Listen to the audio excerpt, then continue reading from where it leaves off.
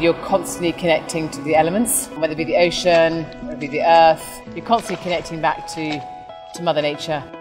The most profound aspect of it was being in the water, was being on the land and seeing the dump, but then also seeing like we're making a huge difference here.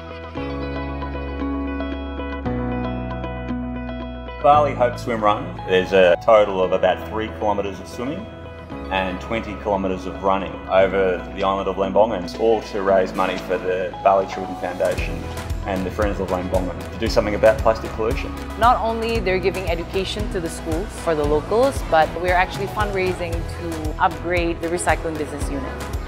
Bringing all these people together like for this social impact, there's always going to be good humans. Once you put this collective together, what you see is just beyond anything you even thought or recognised was possible or going to happen. The race was a little piece of it. The race is the icing on the cake. The race was the most fun I've had this year. Like, that was so much fun. Like, every time we were just swimming, I was just smiling, or every time we were just running, I was just smiling. It was great just running through all the villages and the roads and running past everyone. And the swimming was stunning.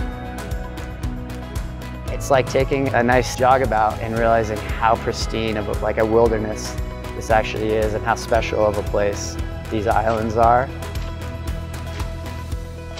Rolling into the recycling centre yesterday afternoon, I was blown away by how much of an impact we do have. Yeah, it was like pretty confronting at the start. I was like, whoa, seeing all that rubbish there, actually seeing like the money, where it's going and how much it's been reduced. It's amazing, and that's what like drives us. Half the money I believe is going to an increased emphasis on the recycling facility itself, and then the other half is going to the education of the children on that island. If we can educate the children, not only they for generations to come will have great improvements, but they'll be able to go home and tell mum and dad, hey, come on, we've got to do something better about this problem.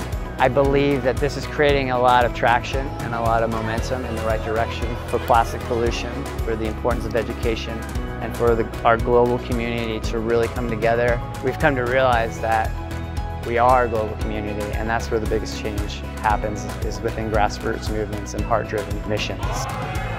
And if we educate a small island and set it up on a small island, why can't we have that as a blueprint around the thousands of islands, not only in Indonesia, but all over the world?